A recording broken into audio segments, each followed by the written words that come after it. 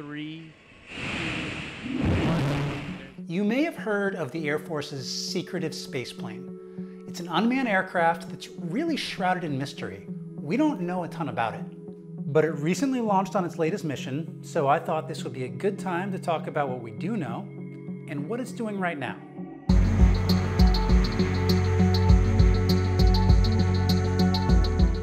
Let's start with the basics. It's known as the X-37B Orbital Test Vehicle, or OBT. Do a little Googling and you'll see it's referred to a lot of different ways. Spaceplane, drone, robotic vehicle. It looks like the shuttles that NASA retired in 2011, though the X-37B is 1/4 the size. It's built by Boeing's Phantom Works division and designed to operate in low Earth orbit. That's between 150 to 500 miles above the surface of the Earth. And much like the space shuttle, it's reusable, designed to return to Earth when the mission is over. Now the X-37B is built to be carried into space on the Air Force's Atlas V rocket, though on one of its missions it did hitch a ride on a SpaceX Falcon 9. So let's talk history. This started as a NASA program in 1999, but it was transferred to the US military in 2004 and ultimately became part of the new US Space Force. And this is where the mystery comes in.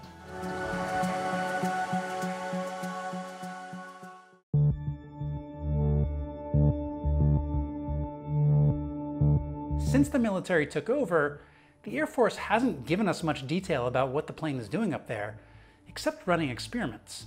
We know there are 2 of them that has so far launched at least 6 missions, starting with OTV-1 in April of 2010. That mission lasted 224 days, and they got progressively longer from there. Following OTV-4, we did get a little bit of insight. The Air Force said that the spacecraft had been testing advanced technology, including guidance, navigation, and propulsion systems.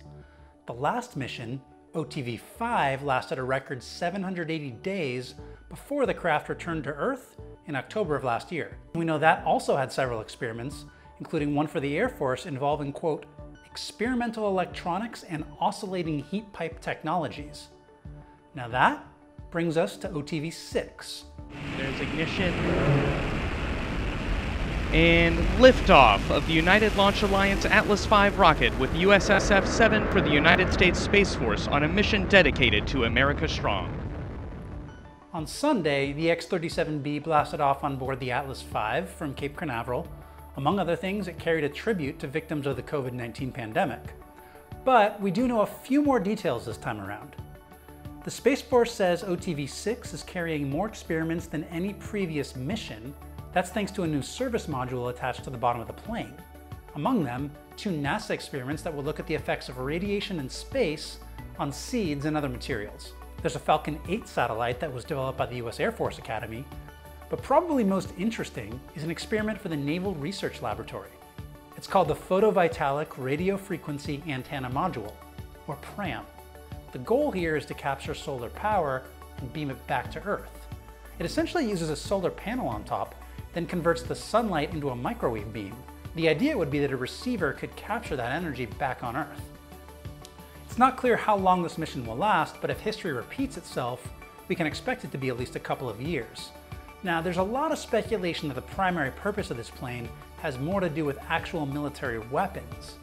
Now, most experts agree that's not too likely. They say it's too small and it doesn't maneuver well enough. Others have suggested it's being used to test new spy satellite technologies. Now officially, the Air Force says there are 2 primary objectives for the X-37B. Reusable spacecraft technology for America's future in space, and operating experiments which can be returned to and examined on Earth. Now obviously, we can't expect that they're going to tell us everything, and I do realize this is going to invite a lot of conspiracy theories, but I want to know what you think. What do you think is the primary purpose of the X-37B? Is it simply running experiments, or is it something more? Let us know in the comments below.